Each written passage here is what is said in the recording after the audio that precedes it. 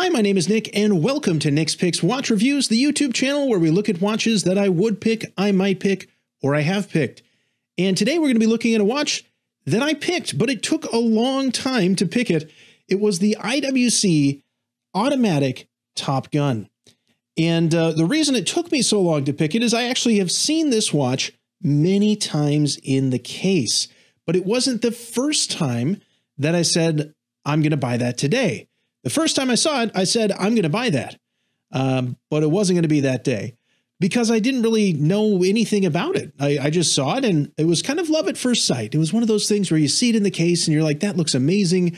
I need that in my life, but I probably should sleep on it. I shouldn't buy it today because maybe that's irrational. Maybe this is something I don't need in my life. And I didn't really ask the price up front. I kind of discovered the price later and was in for quite a shock because it was $1,000 more than some of the other IWC pilot watches that looked pretty similar, like the Mark 18 and the Spitfire, for example. But this is a ceramic case. It's a black ceramic case, and I was really drawn to it because it was black. It had high contrast with the dial, and it had that beautiful red text that said Top Gun. Now, being that it's an IWC and not a Hamilton, I figured that in this case, Top Gun probably meant the flight school and not the movie. If it was a Hamilton, I would assume the movie because they're always in Hollywood. But in this case, it was, in fact, the flight school. And it has a lot of history tied to that. But I didn't know all of that up front. I actually had to do some research on that.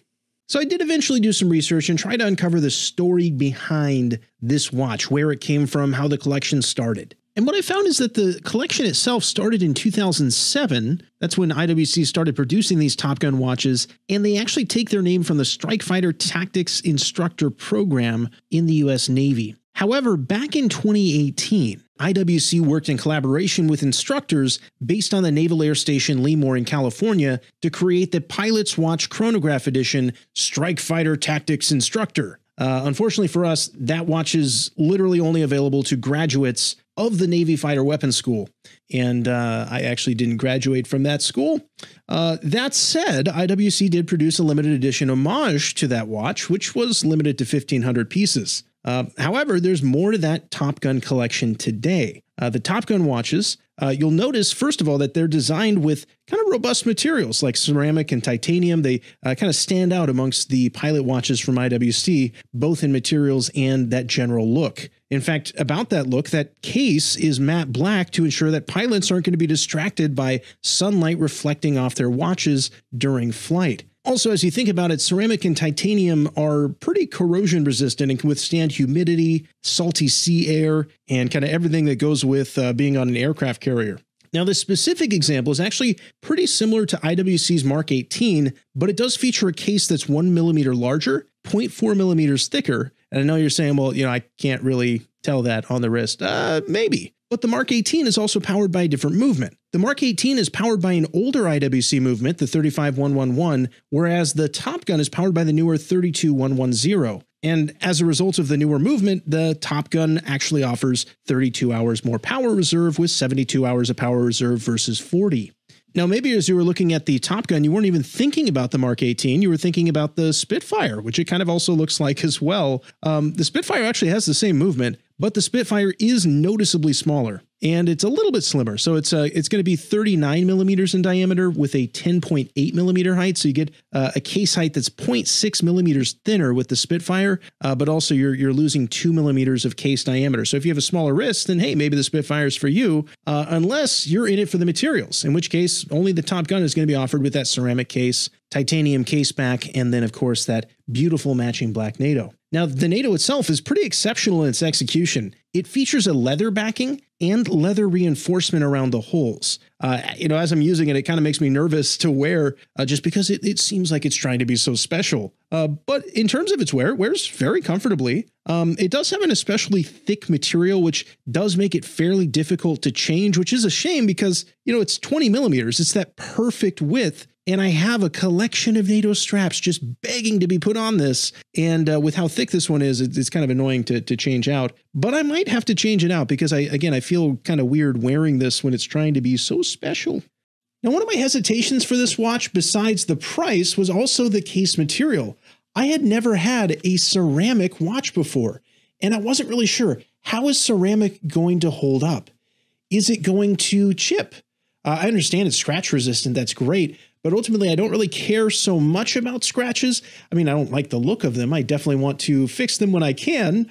But I don't really care so much because I can fix them. If they really do bother me, it's a pretty easy thing to do to go and get it fixed pretty much anywhere. But with a ceramic case, they're not shatterproof. In fact, they can chip and shatter in all kinds of interesting ways of destruction that would require proper service by the manufacturer. And that means losing your watch for a few weeks at a time or a few months at a time. And I wasn't ready to sign up for that necessarily at first, but it got me. It got to me. It looks so cool. And really, it was a really shallow purchase. It wasn't like, well, I eventually came around and I learned that ceramic is fine. No, it wasn't that. It just looked super cool and I needed it.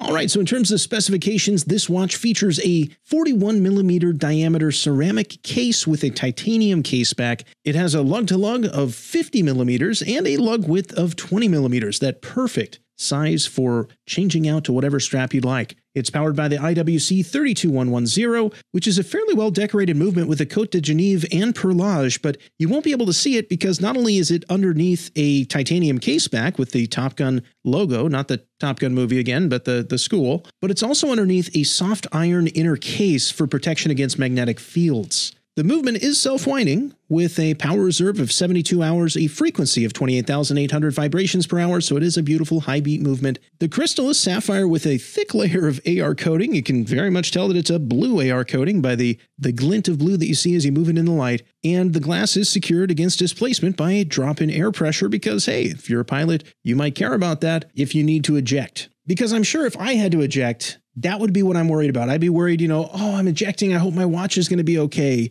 I hope the crystal doesn't pop off and expose the dial to the heat from the explosion behind me. Yeah, probably not. But anyway, it's a beautiful crystal, beautiful execution of everything here. In terms of water resistance, it does have a screw down crown, but it only offers a 6 bar or 60 meters water resistant, which I think is going to be okay. Again, if you're a pilot, you're hopefully not having a water landing and not having to exercise that water resistance. So I'm kind of okay with that given the concept of the watch. This watch does feature Lume, but surprisingly, it's not on all of the numerals. It's not on all of the indices there. You'll find it basically only at the 12 o'clock, 3 o'clock, 6 o'clock, and of course, 9 o'clock. The handset is very well lumed, whereas the dial was kind of pad printed on. So the lume in the handset, it's filling the handset. The lume on the dial was kind of dropped on by a pad printer, so it's not as bright as the handset. And again, like we saw with the Navitimer 8, this IWC Top Gun does not have a lumed second hand. I really wish the second hand was lumed. Not going to be the case here. This one actually does have some staying power, though. I was, kind of worried when I saw that it's just kind of pad printed on the dial that I'm not going to be able to see it for very long because usually there's not as much lume there. But they did a good job with it.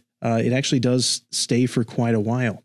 Now, there is something to be said about the just pure legibility of the dial. It is a Flieger style watch, which is trying to be highly legible. In fact, this one fully lives up to that style in its black color as well for the highest level of contrast. Now, looking at the 3 o'clock there, which, yes, I did set the date to the 3, so it's a 1, 2, 3, 4 still. It is a date window that is very nicely integrated into the design of the watch. The font looks correct. The date wheel is actually black, the same matte black as the dial. So it's seamless in there. I think it would look weird if they actually added a border around the date window in this one. I'm gonna basically not complain about that. In this case, it is just very well executed. The fonts are sharp. The lettering is crisp. The printing is perfect. So all around, is this a good pick? Well, for me, it is. For me, I could justify the price. I said, this watch, it just looks so cool. I don't care, how I have to justify it. I'm going to have to buy it because I'll always be kicking myself later if I don't. Now, the price, again, is a lot more than the other IWC Pilot watches. And I think it is worth it when you consider the movement that's there, unless you're looking at the Spitfire and you're saying I have a smaller wrist. Well, then maybe the Spitfire is right for you. This will have different case material there, but I think it is worth the price once you consider its relative price to the rest of the line, the better movement, and then, of course, its connection to that flight school, which has become iconic in popular culture. And beyond popular culture, they were instrumental in improving the capabilities of the nation's fighter pilots. So for me, it's a good pick. For you, it might be. Maybe you're saying I can't justify it. I don't like ceramic or whatever else. But I love this watch. It just looks so cool. It really does. And I'm going to stick by that. So that's all for this time. Thank you for watching Nick's Picks Watch Reviews. I hope you enjoyed watching this one as much as I enjoyed making it. And if you could, subscribe, because right now I'm looking at the stats. We have about 5% of the viewers actually subscribed. That means 95% at this point have probably never even heard of this channel. They're like, what is this guy? Why is he still talking at me? Hit the subscribe button. I'll talk at you some more. I'll say more words every week or so, you know, as my schedule allows. And we can talk watches. It'll be fun. All right. So for now, take care. Have a great day. If you like this episode, please be sure to subscribe to both this channel and the About Time channel, give this video a like, and hit that notification bell to be notified about future episodes. Highway to the danger zone.